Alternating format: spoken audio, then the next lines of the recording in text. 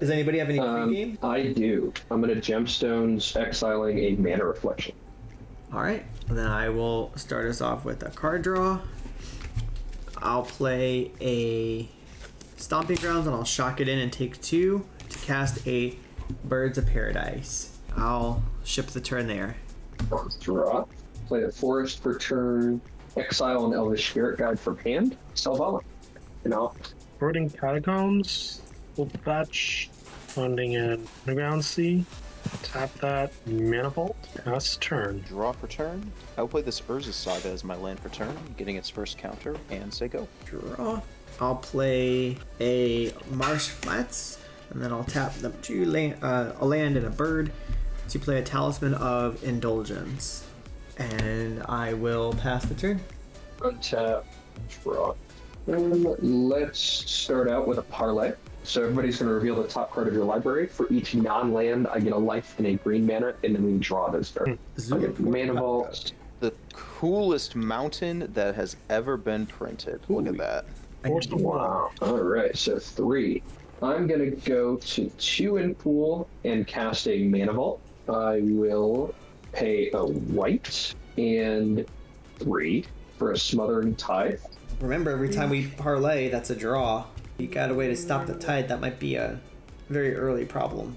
Yeah, I'm going to force a will, pitching a Temporal Trespass.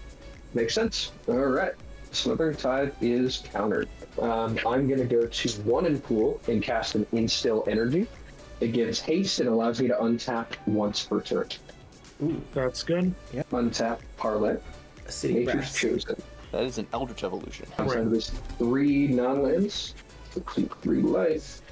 Nature's Chosen. It is essentially the same thing as Instill Energy. It's got a little bit of difference, but for my purposes, it's the same. Untap, parlay. Oh, go Let's do it on. again. Boots with the fur. Song That is in a bird. half. All right, that's 4. 7 in pool. Let's go to 4 in pool. Cast an Umbral Mantle. That might just be GG. It is very unlikely to be GG, I'll be very honest. I'm going to equip the Umbral Mantle. It is a 0 equip cost. I will go to 1 in pool to untap Selvala to parlay. Guy's Cradle. Mirror Entity. Hey, name sticker goblin. Arcane Signet. All right, 3. I'm sorry, guys. Go to 1 in pool. Let's parlay again. Untap parlay. Wooded Foothills. Fractal. Shia. Noxious Revival. All right, so 3. I'm gonna pay 2. Cast Lightning Greaves. Put the Boots with the Fur on Selvala. The whole club's looking at her. Go to 1 in pool, cast a Boreal Druid. Against my better judgment, I think we sit back for the rest. That's a pretty Yeah, good turn. Pretty scary, actually.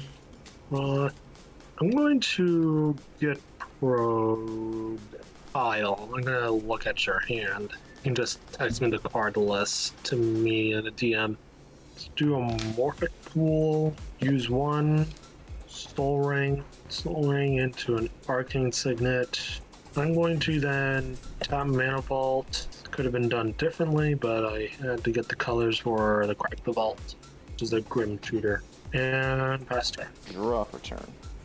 Oh, that's cool. Play a Spire Garden as land for turn. I will then tap 2 to cast Dockside Extortionist. 1, 5, and 3 is 9, so I use 3 of these treasures to cast a Burgi, God of Storytelling. Fergalicious, Fergalicious. Crack a treasure, cast Rite of Flame, trigger Burgi. Let's then use this 3 to cast a Namesticker Goblin, triggering Burgi again. I'll get this Burgi mana, and then my highest is 5, so I have a Gelatinous Goblin. So I'll add another 5 red to my mana pool.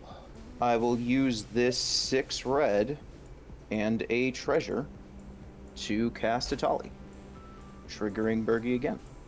ETB, exile until you hit a non-land. It's a polymorph for me. Land. Walking Ballista. Diabolic Intent. And a Hellkite Courser. Ooh.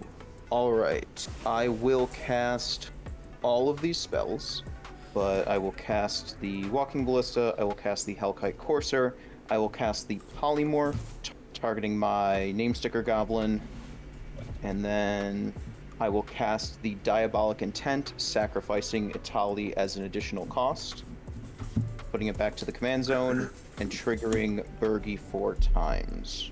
Alright, so the Burgi triggers are good to resolve them. Then Diabolic Intent on the stack. I will go and tutor for a card. Yeah, I will find this card to hand. Alright, now we have Polymorph on the stack targeting the Namesticker Goblin.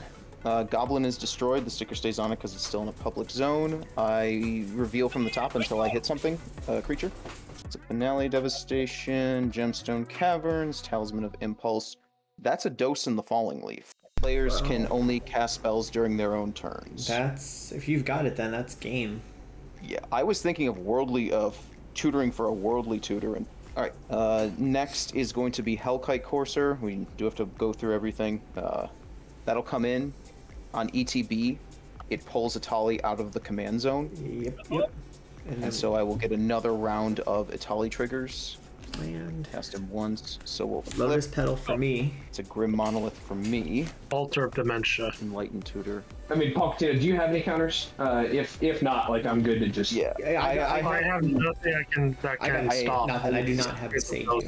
Yeah, and I will show you, I have the Eldritch Evolution in hand to ditch the Burgi and go grab Tamer Sabertooth. So then you just do the Tamer Sabertooth dockside and then... Yeah, so my overall win condition will probably involve looping Eternal Witness and Lightning Bolt. Oh, okay. Yeah, there you go.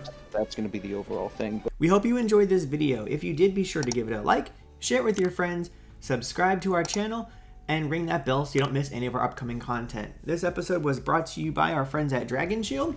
We will be giving away some of our Dragon Shield sleeves.